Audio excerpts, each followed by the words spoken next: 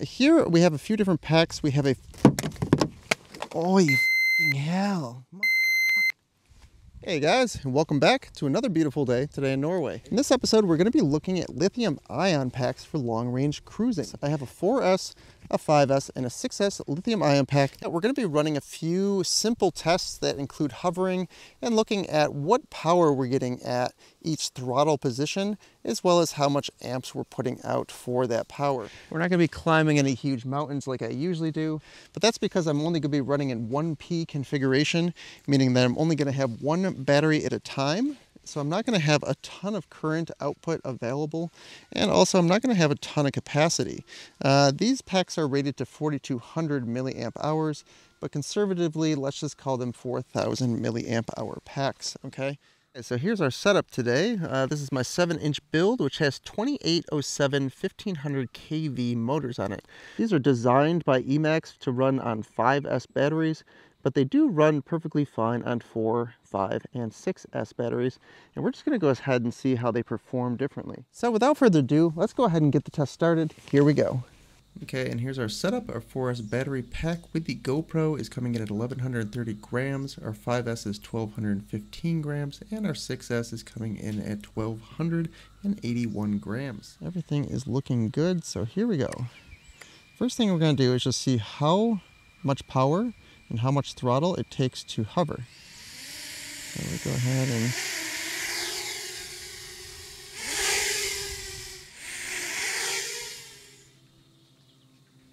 looks to be about 31, and I'm using about 12 amps.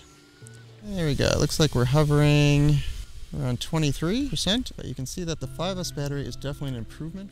So we're hovering at a 18% throttle, 9, 10 amps. Now we'll go ahead and crank it up to 20 amps.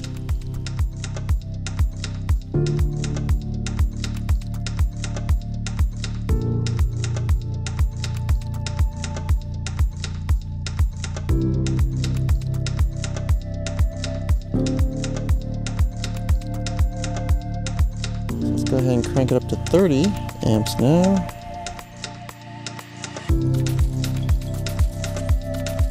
Bear in mind the max amp output of these batteries is 45 amps. And so when you're running them in a 1P configuration, they don't have a ton of current to give. Okay, now we're at 40, which is 50% throttle. And we're basically almost at 90 kilometers an hour here at 50% throttle. And the 6S pack definitely feels really nice in comparison, definitely to the 4S pack, but even to the 5S pack, I feel like the 6S pack feels a little bit better. It feels like you have a little bit extra control, kind of push the sticks around a little bit better, and you know you're going to have that extra power here. I mean, right now I'm just cruising around at 19, 20 amps, right? So go ahead and do a little dive here. And I feel like you feel like you can get closer to things, because you know that you can punch out if you have to. Yeah, there you have it, guys. Really like the 6S packs. I think they give the best feel, and obviously they give the best range as well. When you're doing mountain surfing and you're flying close to objects, you really want that extra power. You want to be able to push out and fly over an obstacle, or fly under an obstacle, or just get out of the way of something. And I think that's really why the 6S pack is going to be so important.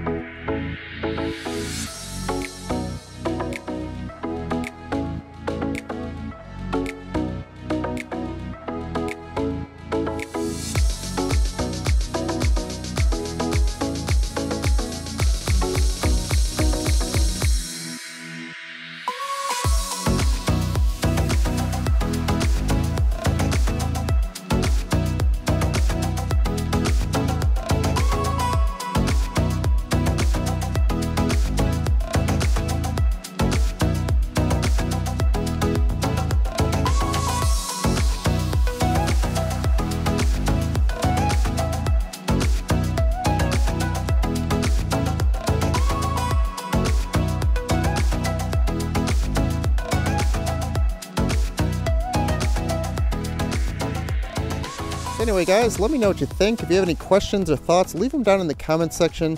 I'm curious to hear what setups you're running, what you think about these packs, what you think about the tests in general. And until next time, guys, stay tuned. See ya.